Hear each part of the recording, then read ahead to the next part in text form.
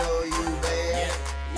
Don't need no man. Welcome back. This is Just Ladies. I am Anjum Lai, and yes, today we do have Muthoni, the drama queen, with us. She graced our stage. Thank you very much about that. And before we went for a short break, I was asking you, what do you think about Kenyan and us having our own sound? Because, you know, when you hear Nigerian music, even though you don't know whether it's from, you're just like, that's Nigeria, or this is that, and this is that. What do you think about Kenyan music? This is good. This is good. This is good. Yeah. I feel like it should even be recorded on a phone, so we can have this conversation. No, I do believe that contrary to the idea that we don't have Kenyan music, we do. We've had it. We've always had it. I feel like the original wave of Kenyan music, or a close and authentic sound, was Benga. And this is something that was created sort of as a fusion between sort of the local understanding of the Kenyan musicians in the late 50s, early 60s, mixed with what they were hearing coming out of Zaire then, which is the Congo now. And these musicians would cross over, you know, through Tanzania and into Kenya. And so as they were going, this Kenyan musicians, based on the music that you knew, you tried to imitate this, and then they created this little cool fusion that then became Benga. And Benga is truly authentic, and I think that in almost every community in Kenya has its version. Like Kikuyus have Kikuyu Benga, Kaos have Kao Benga, like that's already there. And then there was an update to the sound that was done, and around, you know, I want to say late 90s, early 2000s, you know, with the first wave of the Kenyan music, so the Nikis and the Kalamashakas and the Intus, and that time was trying to say urban sensibility. So there's all these people who've been born and raised in Nairobi, who grew up on Michael Jackson, etc., but are Nairobians and are Kenyans for that matter, and want to express something of their own environment and their own experience. And I think that that was the first wave. It didn't really have a sound, but we recognized ourselves when we heard this music. And then I feel like it consolidated, or these ideas became solid around Kapuka, right? So. But at the same time Kapuka was happening, then you also had something like Gidi Gidi Maji Maji, which didn't really fit a particular genre, but when you had it, it was like the best thing you'd ever had. And to date, I think it's some of the best music that has ever been produced. And so then you have this Kapuka phase, and I really truly believe Kapuka is authentic and is organic and is dope as any other thing, right? Because it was really about the real true experience of the people who were making it. Then it stunted. And for me, this has been the big shame. It just, because it was coming out of this one particular studio and this idea of exclusive, and you had to be in the crew to get in, and then even in the crew, like, they would only release music in a certain way, so people were excluded from this. And so you have all these other people who are like, you know, forget those guys who are making this Kapuka music anyway and not saying anything meaningful. We're going to make our own music with our own version of the stories, and that's how Clemo's studio came up, in my view.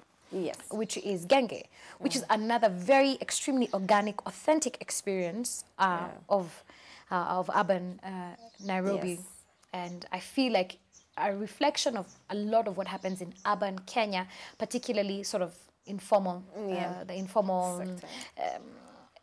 informal neighborhoods, or, you know, like old neighborhoods. So that when you're in Majengo and you hear this thing that's being sung in Caliph, you're able to connect. The story is the same. You know about the hustle, the struggles. You identify. Correct. So I feel, as far as urban Kenyan music is concerned, you have two strong ideas. You have both Kapuka and Genge. You have a very strong heritage that we can borrow from, which is Benga. And so now what is required is an update of all these things. Kapuka has got to progress. It's got to become more musical. It's got to be more inclusive. It's got to borrow from something that already, in my view, something that already exists. And that's either going to be old Kenyan music or ethnic music of Kenya. So it's going to need to borrow drum sections from the Luya music or drum sections from Luo music and string sections. It's going to need to borrow very organic sounds and translate them, you know, or it's going to need to sample old Kenyan music and again update it, or it's going to need to find a way to get the core elements of Benga and translate them, right? The sound has to progress into something a lot more inclusive, but also deeper. It's like more people can access it when they hear it. Yeah.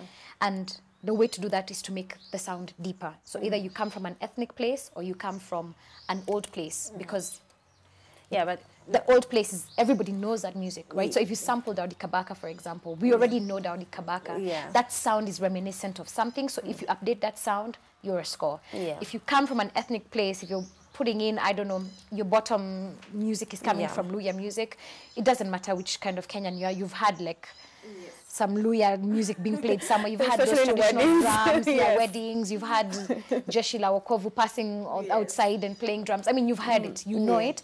So that's also something that you can relate with.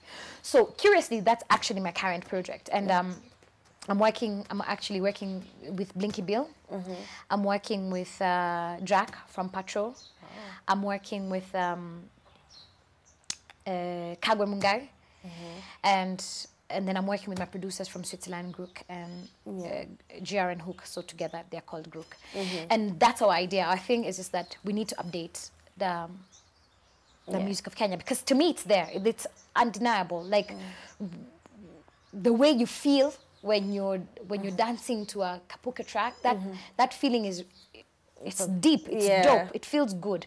So what we really want to do, I think, is just like update it, make it more musical, make it broader from a musical perspective, add the elements that are missing to give it like real punch. Because this is my thing.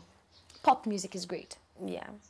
But it's got to pop. Like Pop, like the name. Pop has to pop. You know what I mean? Like it can't be, when you hear it, you can't negotiate. No, it can't be mediocre. You've got to, it's got to pop. And I just feel like from a production perspective, we became a little slack, a little lazy, a little unwilling to bring in ideas. And which then brings me back to my original point, which is this thing is for creating. It's not for imitating. If you're trying to make a sound like Clément, then you're failed. The idea is Clément has presented something. Can you innovate the thing that Clément has presented so that you can expand? Because Clément built that based on where he's coming from, but you're coming from something else. Maybe what you really truly love is rock. Yeah.